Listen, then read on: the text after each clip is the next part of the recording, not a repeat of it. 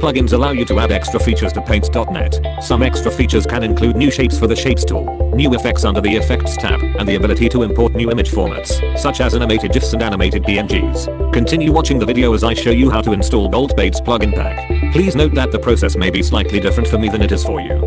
Any plugin from the official Paint.net website is 100% safe to download and install. Now let's download Boltbait's plugin pack. Once the .zip file downloads, open it and extract it. Now run the installer. If you get any errors, ignore them. Check I agree and click install.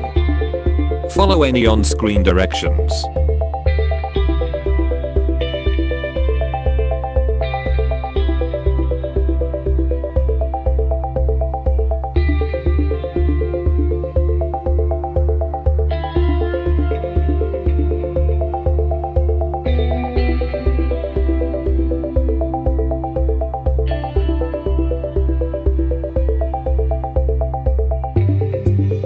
Click close and open Paint.net to use your new plugins.